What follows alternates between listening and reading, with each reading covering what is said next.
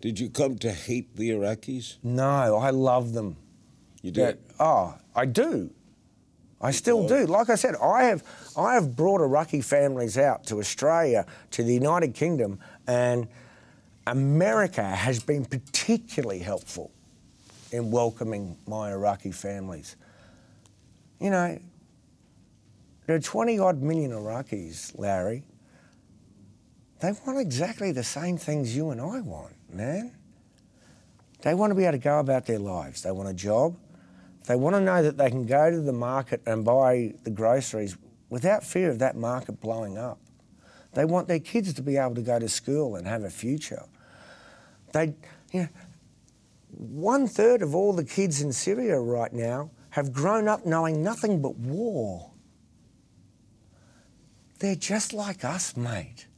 They aspire to the same things. They just want a better life for their children.